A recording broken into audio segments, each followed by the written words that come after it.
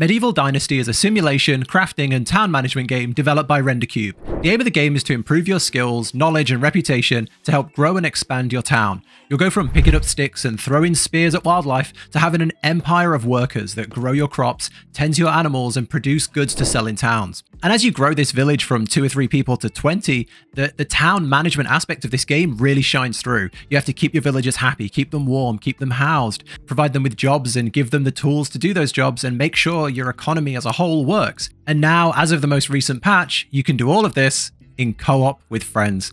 I played this game when it came out into early access, and it was pretty lacking, to be honest. But now, years later, after its full release, I want to talk about if it's worth playing in 2024. So first up, I want to talk about town building and game progression. So kind of where your game will look from the start to the end and what you'll do along the way. So when you first start, a lot of your time will be spent gathering resources and crafting. So you'll be manually hitting trees to get logs, you'll be picking straw from near the river, and you'll be going out and hunting animals for food.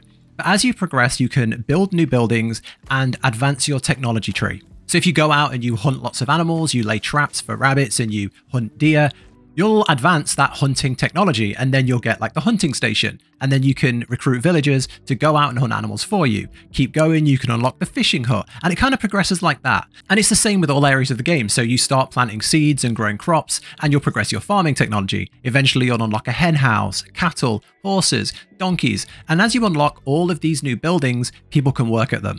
And this gets even more in depth when you realize every single new building has a list of kind of blueprints you can unlock. So new items that you can get in the game and craft in the game that are tied to the building. So this technology kind of dictates what's in the game, and the more technology you get, the more this game grows and the bigger it is. So early in the game, we built a kitchen, and you can get a cook who will cook the food. So you go and hunt a deer and you drop that meat over in like the food storage place, and the cook will go and get that, cook it into cooked food, and then put it back for your villagers to eat and for you to eat, which is like automation of a thing that you would have to do yourself at the start. But then as you progress, you can unlock these different recipes and these different things that the kitchen can make. So I think in our second year, we unlocked soups and porridges, and now we can grow carrots and gather mushrooms and meat and fish, and our crafters can craft wooden bowls. This all gets taken by the kitchen to make soups that then can be given out to your villagers and keep them happy, or you can take up to the towns and sell for gold to unlock new recipes. And yeah, that's just one example of kind of the different types of production. That's just one building, the kitchen, and there are so many buildings, all with their own different things in them. So yeah, this is a very in-depth game, and if you like managing different systems, managing towns, kind of simulation style games, this really scratches an itch that I haven't felt in a long time. And next I want to talk about the heart of the game, and that's simulation. This is one of the things that this game does best. Just sitting back and watching your town grow and progress and just go about its daily work is incredibly satisfying. You can see workers craft and transport firewood to keep houses warm. You can see people chopping trees or crafting baskets, and it just feels incredibly immersive watching this play out in first person or third person in real time. On top of this, pretty much everything you can do or craft, you can have a villager take on that job too to help you. If we look at simply building a house, every step of building that house feels realistic and is fully animated. So you chop down a tree, it needs to be chopped down into parts. You need to strip the branches and then chop it into logs. You then got to carry these logs and you hew them into planks, go down to the river and gather straw for the roof.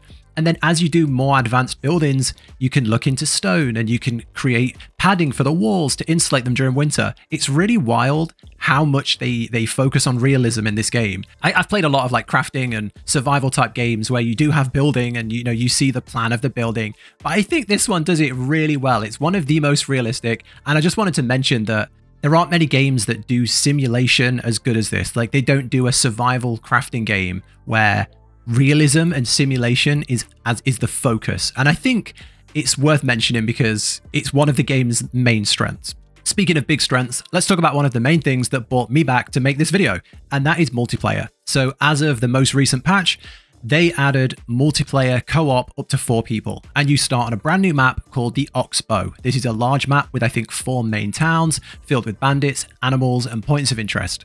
And the multiplayer is pretty good so far. I think they've done a really good job. So there's always a worry with these sort of games that the creator of the map is going to have all of the power, all of the ability, and it's going to be the main character. And then everyone else is kind of a companion. Maybe your inventories will vanish when you log out. Maybe you don't have your own skill tree. But that's not the case in Medieval Dynasty. Each of you has your own skill tree, your own skill points to allocate, your own inventory. You can have your build and have your own house, have your own goals and abilities and things that you are good at and things that you do. But then the things that really matter, so like working towards the town's goals, working through the technology tree, is all shared. If I buy a recipe for a new thing to produce, anybody that's working on that map with me also gets that technology and we work towards it. So you're encouraged to put your goal together for the big things, and then you're encouraged to do your own thing to progress the talent tree, which benefits everyone. You know, if you unlock, say, the hen house and you can get eggs, then you know, everyone benefits from that, from having better food and the money that comes from it.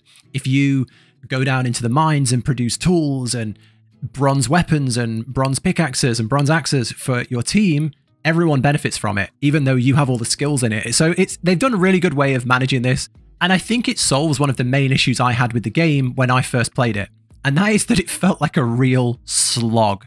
2 years ago when I played this is a medieval simulator and it's super realistic. But that means that you have to build your houses beam by beam. You have to haul your crafted goods to town with a small limited inventory space. So yeah, this feels really well paced, that, you know, one person can focus on one thing, another can focus on another, and you can become good at it. You can have the skill points to handle that thing and you can help each other. And sort of the town is growing at a really good pace, that you don't feel sort of the tedium. Like you get through a really hard thing that you're working on and you don't have to worry about food because someone's already made it. You know, your weapons stop breaking and you don't have to worry because someone's already made new ones. So yeah, I think that is, you know, I don't think after playing the co-op version, I even want to look at the single player anymore because it's just so well balanced.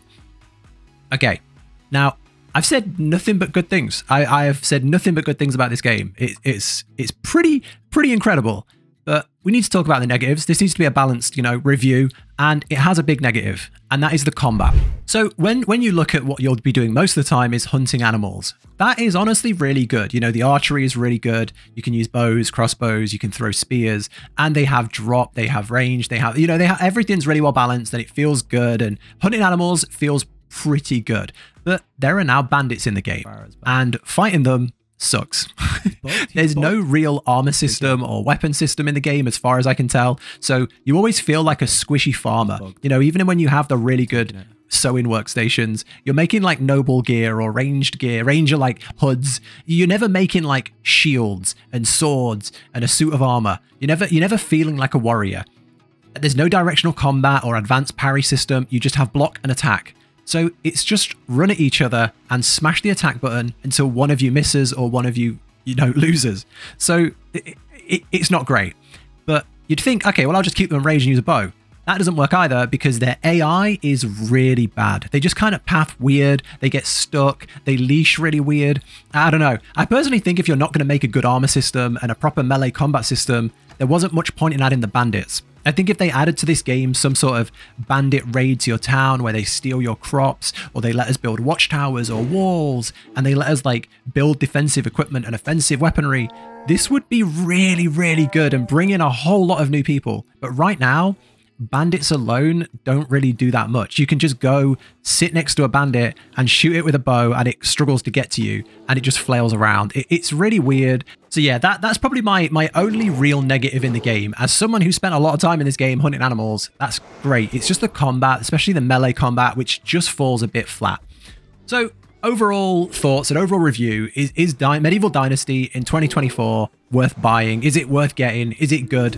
That depends on what you're looking for. And that's what I'll say here. This game isn't a medieval combat game. This isn't, you know, Kingdom Come Deliverance. It's not Bannerlord. It's not Chivalry or Mortal Online. It's none of those. It's barely an RPG. This is a medieval simulator game with a big focus on gathering, crafting, town management, and really getting immersed in this world. That's what the game does well. The systems in the game are very well developed and they feel really well balanced to the point where you really feel the grind, but it feels rewarding. You know, you feel that struggle in the early game that you have to work hard. You have to find things to craft. What sells well? What's profitable? How do I unlock the new technology? What's the best way to do it? How do I advance the town? Who works where? You know, everything feels really rewarding, finding it out, discovering it for the first time. And there's replayability here too in how you decide to manage your town.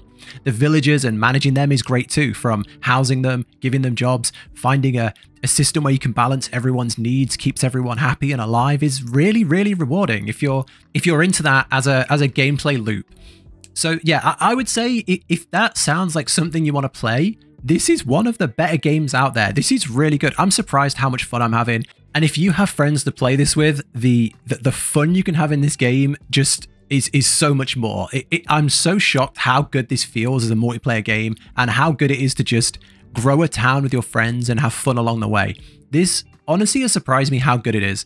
So yeah, I think the game's really good. It has its issues. It's an indie game, but it does so much well, and there's so much to love here that I would definitely recommend it if you're into those sort of games. But that's the review. That's a look at the game in 2024. I'd love to know what you think of the game in the comments. Did you try it on release? Are you thinking about trying it again? Have you tried the multiplayer? I'd love to hear what you think. But yeah, that's it. Take care. And if you like these style of, unbiased review videos, subscribe to the channel for more. I do a lot of these as we've hit 2024. I'm going to go look at a lot of other games that I've, expanded over the years and have a look back at them. So yeah, subscribe if you want to see more of that. But take care, and I'll catch you in the next one.